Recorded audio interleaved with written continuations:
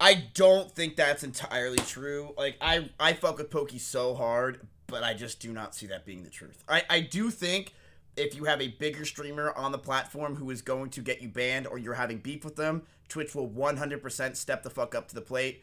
But if you're telling me that Dijon was fucking with a 300 viewer Andy, 400 viewer streamer, that they would have gotten the same perks as Pokemon for all this, no way in hell. Just no way in hell do they get that. It's I don't really know what the solution is, right? What is the solution to all of this? What is the solution to a 400 viewer streamer getting the same practice as Pokemon? It's not going to happen, right?